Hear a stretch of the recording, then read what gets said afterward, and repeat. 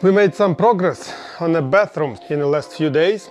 So we set 2 bathtubs, we run all the sewer lines to the basement, almost all water lines completed to the basement as well. And the goal for today is to hook up the water and water test all the sewer line and all the water line to make sure there is no leakages and all the connections nice and tight. Because you don't want to close something and then turn the water on. And then, surprise, you have to redo it again because you forgot to crimp one fitting, or one fitting on the sewer line is not tight enough, and 1 year down the road you have huge orange stain and shit in your ceiling, basically. But yeah, that's what we're gonna do today. But here is what we did.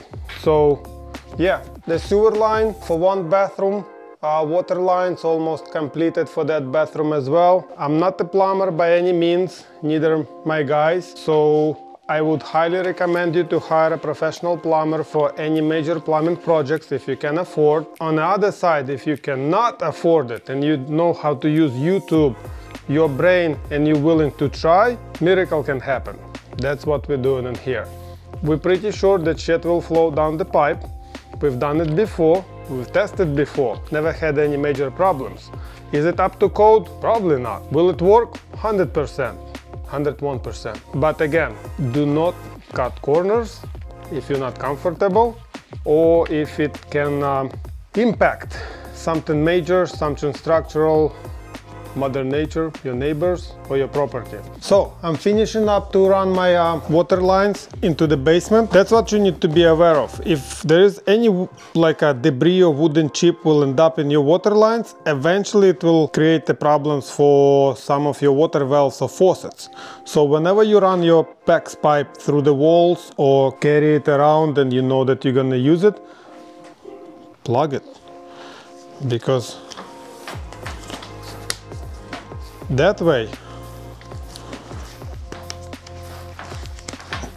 whenever you push it through the wall, no debris will go inside and you just cut it off whenever you're ready to use it. I'm dropping it into the basement. Wait, come on. Up. That's it. Now I know for sure that nothing went into that water line, and I know for sure that that water line will not create problems for me in the future, right? That's it. Now I'm gonna connect that water line right here and call it a day. So let me show you. It's a crimp tool, it's about 9 or 10-year-old tool.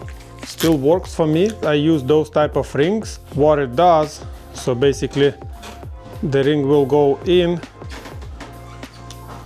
we will crimp it,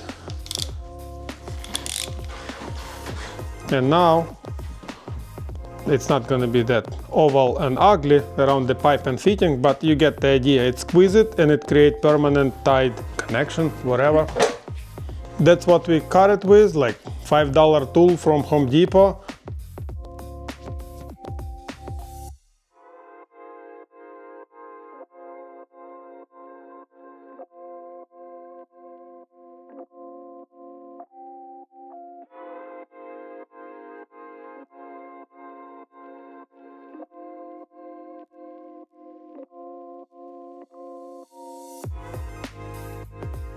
So at this point we're almost done on the 2nd floor. The only one thing that will be left to do is all new wiring and ready for the drywall and tile in the bathrooms. Other than that, I'll see you on the next one. YouTube it, educate yourself, try it, start from something small and you will make it happen. Peace.